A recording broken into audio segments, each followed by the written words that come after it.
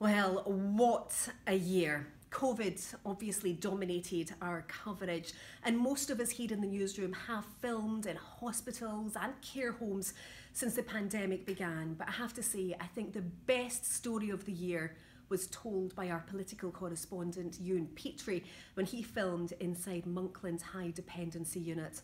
What he saw: patients with COVID hooked up to machines, struggling to breathe, being helped by doctors and nurses, patients unable to have contact with family and friends.